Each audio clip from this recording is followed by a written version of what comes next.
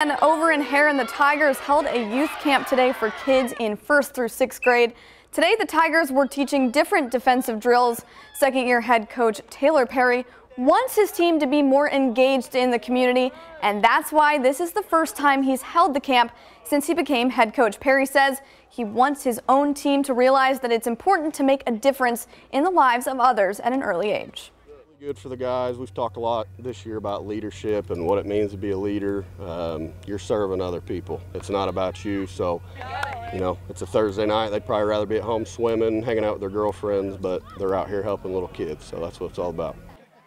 Tomorrow's camp starts in the evening. It goes from 5 to 7, and the camp will focus offensive drills after spending day one learning about defense.